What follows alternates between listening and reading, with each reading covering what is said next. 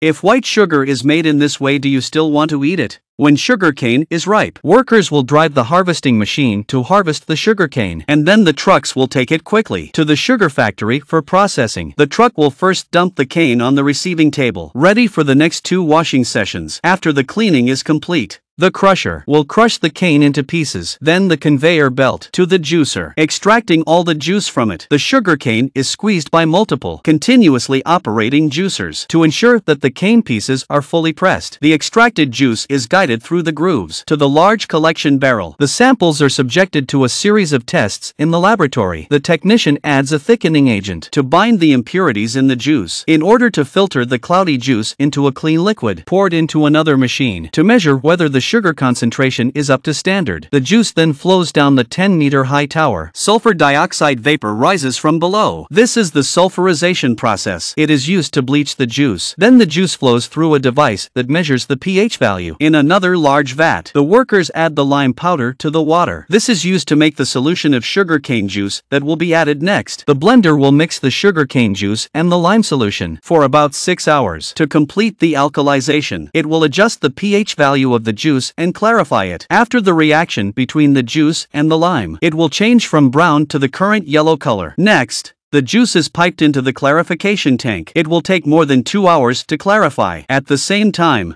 the impurities will settle to the bottom. The workers will take a few samples from the pond to show us how it settles. The residue is not wasted. The mash at the bottom after extraction is turned into fertilizer. The rest of the residue is used as fuel. Next, the clarified juice goes to the evaporator and is boiled. This increases the sugar content of the juice from 15% to 60%. The juice then enters a large 15-ton tank. Here the residual sediment in the juice floats to the top. The rotating slurry plate then sends it to the side of the tank. After these processes, the previous sugarcane juice is turned into this sticky syrup. Then the workers will pour a bucket of white, sticky substance into the syrup. This milk-like solution will bind the sugar in the syrup to make it easier to refine the sugar. It is then cooked in a vacuum pan to form crystallized sugar. As the water in the syrup is slowly dried out, workers periodically check the progress of their crystallization until they become a thick, crystalline paste. The sugar paste is sent to a high-speed centrifuge. The molasses is quickly extracted out of the pot until only the separated crystals are left in the pot. At this point, the machine sprays out water to clean the crystals. When finished, the water is pumped out again, leaving only the cleaned crystals. Next, the conveyor belt leaves the centrifuge with the crystallized sugar. They start to enter the large drying machine step by step. They are tossed around in the machine. The moisture content of the sugar is reduced to 0.02%. It leaves the dryer and enters the bag on the scale. When its weight reaches 1,000 kilograms, the crane will transport the bags to another platform of the factory. It will lower each bag of sugar to the flow chute that leads to the main equipment, where a system of automated equipment will automatically complete their packaging and sealing and splitting process. The sugar is then ready for use in every household.